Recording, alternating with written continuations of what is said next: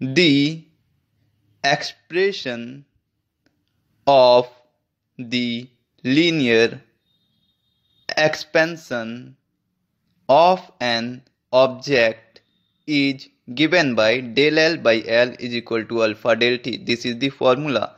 Now change in length del L is given by L1 minus L2 and the change in temperature is equal to del T and del T is equal to T2 minus T1. So I am putting the value in that equation. So we can write it like L1 minus L2 by L2 is equal to alpha T1 minus T2.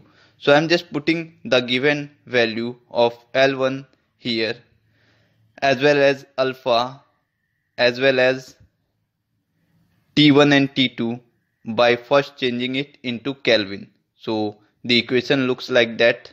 So on further going and solving this, we can write it like this. So I am just solving that equation.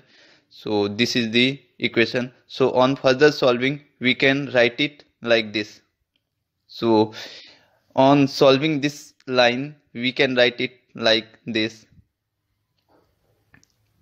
So this is the final equation. So on solving, we get L2 is equal to this. This is our answer.